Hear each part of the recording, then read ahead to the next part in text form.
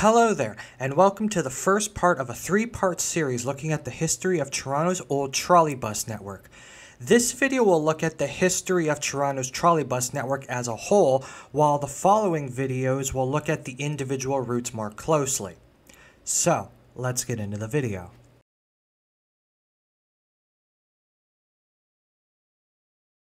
While I am certain the majority of you who stumble across this video know what a trolley bus is, if you need a refresher, a trolley bus is what happens when you take a bus and a streetcar and slam them together. It's an electric powered bus with two trolley poles. Power comes in through one pole and goes out the other. I'm not going to get into the debate on the merits of trolley buses compared to its counterparts, as there are videos on YouTube that you can find that already discuss this. For this video, I will focus on Toronto's long-gone trolley bus network, the origins of which can be found in the 1920s. Toronto's first trolley bus route would begin operations on June 19, 1922, along Mount Pleasant Road using 4 buses that could seat 30 people. These buses would be built by Canadian Brill in partnership with Packard, who supplied the chassis, and Westinghouse, who supplied the twin motors. This route, which was given the number 2, would operate from the intersection of Yonge and Merton Streets, east to Mount Pleasant Road and then north to Eglinton Avenue. The buses would Y at both ends of the route and would be stored overnight in a bus shed south of Merton Street. In 1923, wires would be strung up along Eglinton Avenue, allowing the buses to be stored at Eglinton Car House. As well, an on-street loop would be established at the south end of the route, with buses now looping via Yonge Street, Balliol Street, and Al Green Lane. This route would prove successful. So successful, in fact, that it would be replaced by an extension of the St. Clair streetcar on November 3, 1925. But don't worry though, the Mount Pleasant trolley bus and trolley buses in general would return to Toronto streets after World War II. After World War II, Toronto's streetcar network was in need of repairs, and this alongside the TTC being low on cash meant that the TTC would need to look long and hard at its streetcar network and decide how it wished to proceed with the limited resources it had. As well, the post-war world was one of rapid suburbanization, and with it the rapid growth of car ownership and car-centric infrastructure, which favored buses over streetcars. All of these factors meant that trolley buses began to grow in popularity not just in Toronto but also the rest of North America. A trolley bus offered all the maneuverability of a bus with the electric power of a streetcar. Cities across North America at the time began phasing out their streetcar networks in favor of buses and trolley buses, and Toronto would be no different in this regard. Cities like Montreal, Edmonton, and Winnipeg had already begun to develop their own trolley bus networks, and Calgary and Kitchener were on their way as well. The TTC would take delivery of a demonstrator unit built by the Canadian Car and Foundry in 1946. This bus would be delivered to Lansdowne Car House, where it would be tested and then sent back, only to be recalled in 1947 when the TTC launched its first trolley bus route in 22 years. That said, it wasn't as if the TTC was going to dismantle the entire streetcar network, as not only was it large, but many routes simply could not be converted to a trolley bus due to high ridership. Instead, the TTC would focus its conversion efforts on the lighter used routes. Service on Toronto's new trolley bus routes would be provided by 85 new T44 models built by the Canadian Car and Foundry. Each bus could seat 44 passengers. In 1953, the TTC would purchase an additional 40 buses from the CC&F. These would be the T48A model, which could seat 48 passengers and would be the last new trolley buses the TTC ever purchased. Instead, going forward, the TTC would purchase second-hand buses from other cities, as the popularity of trolley buses had begun to fade in the 1950s. The TTC would purchase 15 Marmon Harrington TC48 buses from Cincinnati in 1953. This would soon after be followed by a purchase of 5 CC&F T48As from the abandoned Ottawa trolley bus network in 1959. This would be followed by a purchase of 44 Marmon Harrington TC44s from Cleveland in 1963. The final vehicle purchase would be in the 70s after the TTC purchased 23 CC&F T44 and T48As from the abandoned trolley bus networks in Cornwall and Halifax. These would be used for parts and never saw revenue service.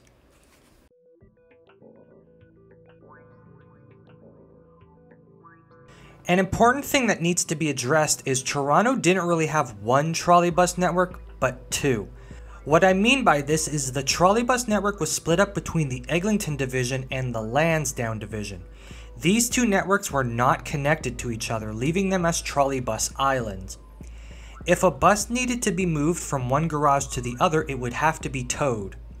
The TTC did consider converting the 32 Eglinton West into a trolley bus route to bridge this gap and unify the two networks, but this wouldn't occur.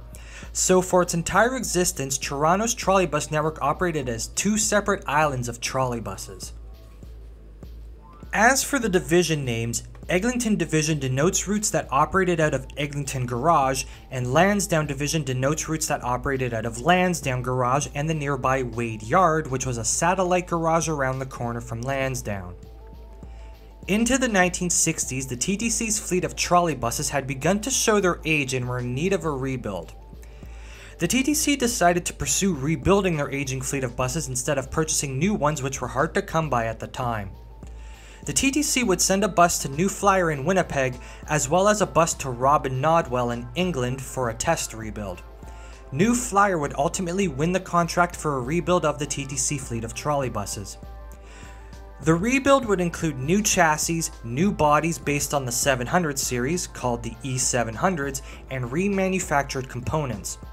The rebuild program would be completed on April 26, 1972, and this would extend the life of Toronto's trolley bus fleet for another 20 years.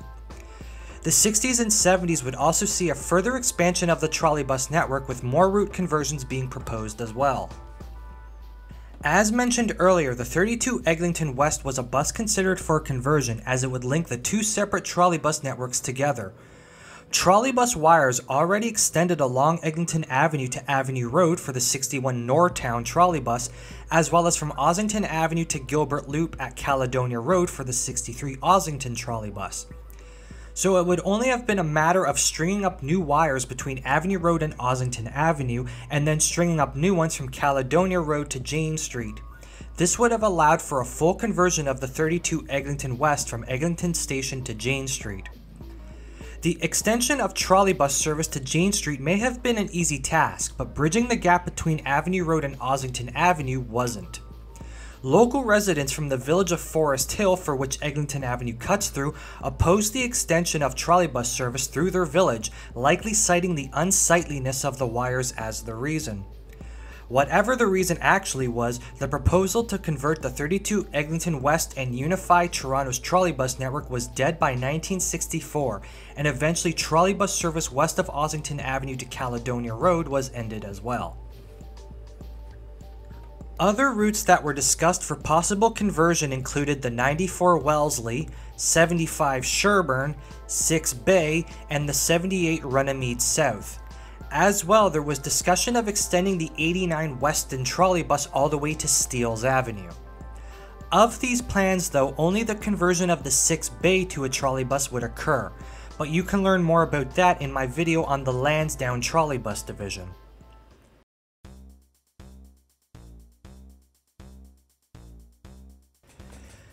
By the time the 1990s rolled around, Toronto's trolleybus network was in need of not just repair, but modernization. However, declining ridership as well as declining subsidies from the provincial government meant that the TTC could barely afford to keep the trolleybuses they had running, let alone modernize the network with new buses and catenary. Some buses had already been retired, and so the TTC would lease 30 surplus trolleybuses from the Edmonton Transit Service in 1990 and then an additional 10 in 1991. This was only meant to be a short-term solution, as the TTC was fully committed to keeping its trolleybuses, and they were just holding out for some kind of investment from the province. As the 90s dragged on though, it became increasingly clear this investment wasn't coming, and the trolleybuses had become the most expensive surface network to maintain, beating out the streetcars. Seeing that there was no saving the trolleybus network at this point, the TTC would decide to end trolleybus service in Toronto and convert the network to diesel bus operations. The last buses would run on the Eglinton division on December 28, 1991, with the Lansdowne division following on January 14, 1992. Or that was the plan at least.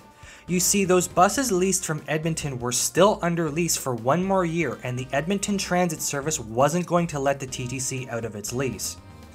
With no other option, the TTC would restore trolleybus service on the 4 Annette and 6 Bay routes in September 1992. This reprieve would only last a year though, and July 1993 would be the final end for trolleybus service in Toronto. After this though, the overhead catenary would remain just in case they would be needed again, or if that long sought after investment into the network materialized. This wouldn't happen though, and in 1996 the provincial government would end all public transit subsidies. The TTC would soon after remove the remaining catenary, thus ending the story of Toronto's trolleybus network.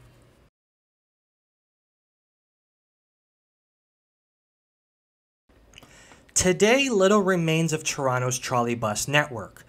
You can still see old catenary poles around the city, now having either been repurposed or just rusting away doing nothing. Eglinton Garage, the center of the Eglinton division, still sort of exists, serving as the Eglinton Station bus terminal.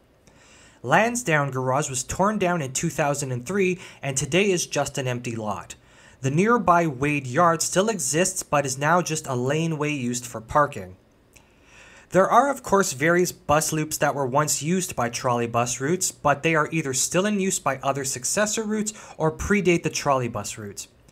However, there is at least 2 pieces of trolleybus exclusive infrastructure still around.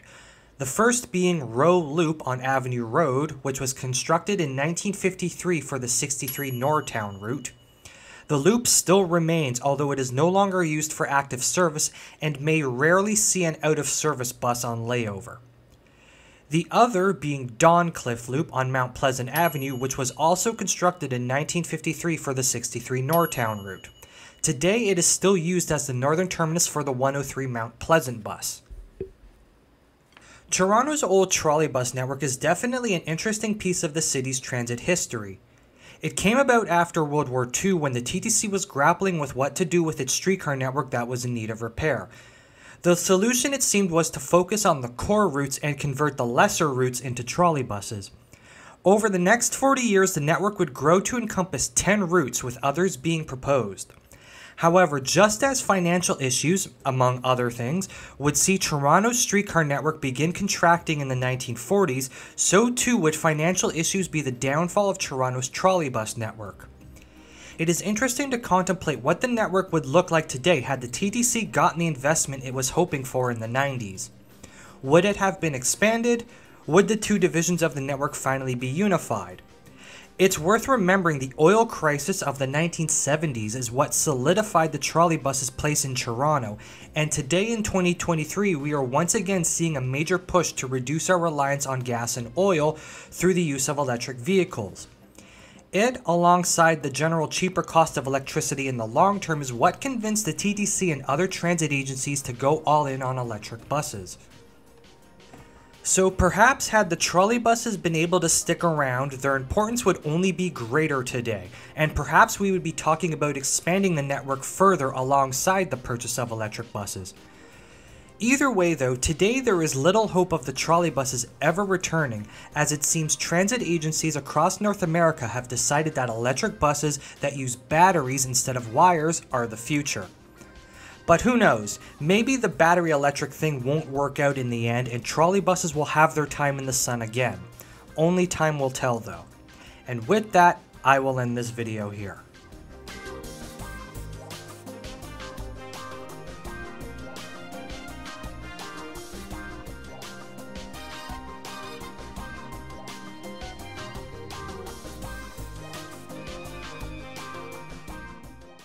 Thank you for watching this video, and if you enjoyed it and want to see more like it, please hit that subscribe button because there are more videos like it on the channel, and there are more videos like it on the way. If there's anything you want to say about Toronto's old trolley bus network, don't be afraid to do so in the comments section down below. And remember, there are 2 other companion videos to this one that look at the individual routes more closely, so don't forget to check those out too if you're interested. And with that, I'll see you in the next video.